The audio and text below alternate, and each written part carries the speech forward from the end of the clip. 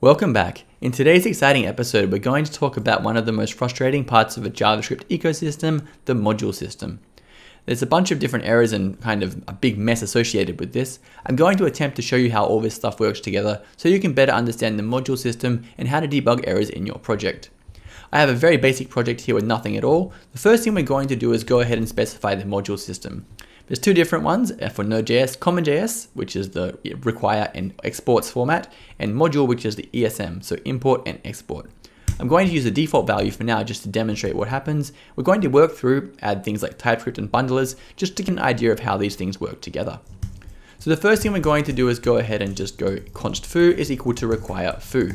We are using CommonJS, which uses the require format. Very important, remember the syntax correctly or you're going to have a big problem. The next thing we're going to do is do a console log on foo.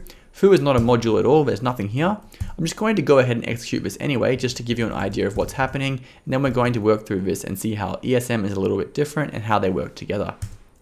In this case, I'm getting undefined, and this is perfectly fine, at least in CommonJS. This is not a module, I haven't got an extension here, but it doesn't matter. CommonJS is very lenient. It will do its best to run the code, and in this case, it successfully executes this script. We're now going to change our project to be the more modern ESM, which uses the import and export syntax, and see what happens and see what error messages we get. We're now using an ES module project here. I wish it was like this, but it's not. You have to write module, and we're going to try and use the wrong format. We're getting an error, and you've no doubt seen this error before. Require is not defined in the ES module scope. This is often the start of a very long and tedious and frustrating debugging system, but by the end of this, you're going to understand how this works and hopefully have a better time debugging this stuff. The problem in this case is we're using ESM and we're not using import and export, we're using require, which is part of CommonJS. We're going to fix this one up for now the easy way by just going and saying import, and this is going to give us the correct format, and this should hopefully work. No doubt you've seen code like this before. Unfortunately, this is not going to work, and here is why. We're getting an error. It says this is not a module. We're getting module not found, and the reason is because foo is not actually a module right now. To make something into a module in ESM, you need to have an export keyword somewhere in the module. So I'm going to say export const foo is equal to foo. This is now going to be a valid ESM module. If we go ahead and run this right now, you probably think this is going to work, but of course it is not going to work. We're getting exactly the same error. And the problem here is we're not using the extension correctly. In ESM, you must provide an extension. So in this case, foo.js. You've probably seen code like this and you're probably wondering why this often works. And there's a couple of reasons why this works. Sometimes it should work, sometimes it shouldn't, and I'm going to explain that one in just a moment. But before I do, let's fix this up and get something running. And now everything is working as expected. So this whole extension thing is kind of a big part of the problem, and we're going to understand this better by going ahead and installing TypeScript. Now that that's installed, I'm going to do a few things. We're going to create a new TS config by saying tsc-init. And note the default is target ES 2016, but module is CommonJS. Very important, do not forget this, it's going to be important very soon. Before we go any further, I'm going to go ahead and show you another common error. I'm going to go ahead and compile my project, and we're going to get this error here, no inputs were found. And the problem here is we haven't got any TS files. Let's go ahead and update these from JS to be TS. The next thing I'm going to do is change one setting in my TS config, and that's going to be my output directory.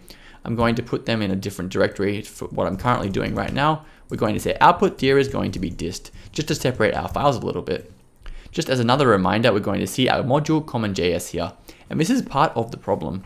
Right now our project is an ES modules project, as it says right here, but TypeScript doesn't know about this. All it's going to do is do things based on the configuration here, which is not necessarily what you want or expect, especially in this case when I'm really wanting to use ES modules. Let's go ahead and give this a try and see what happens.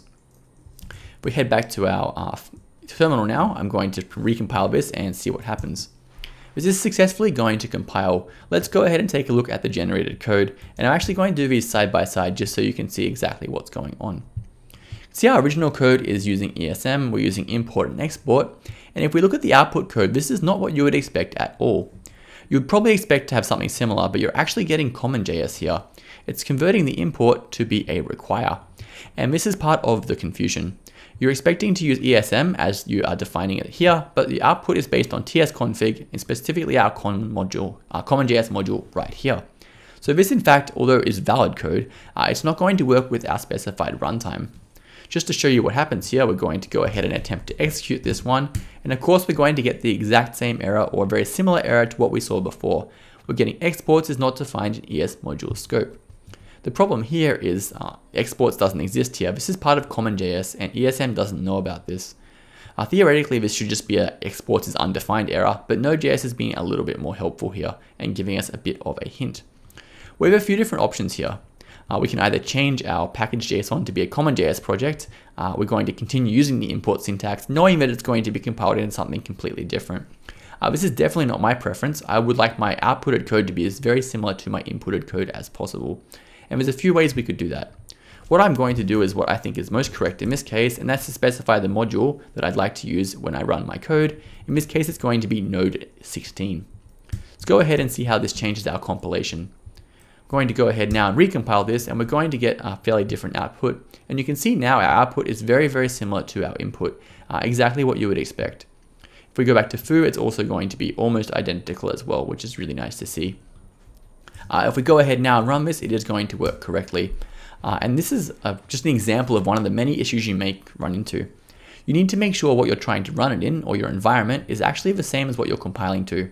In this case, it's very simple because I have a single TS config, but once you start to bring in bundlers, a topic for another video, we're going to see why this becomes a whole lot more confusing. Just as a reminder, you need to have this extension here. And this is another confusing part. I'm saying I want foo.js, but there is no foo.js, right? It's all going to be foo.ts.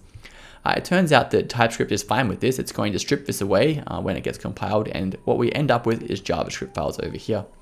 Again, this can be kind of confusing, and this also can be valid as well depending on how you configure TS config. So again, another point of confusion.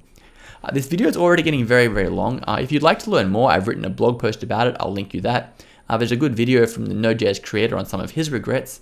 The documentation is actually not too bad, but ultimately the best way to learn this stuff is just go and create some projects, change one config option at a time. Make sure you just do one at a time or it gets too confusing. Compile your code, see what happens, and repeat the process until you really understand what is going on.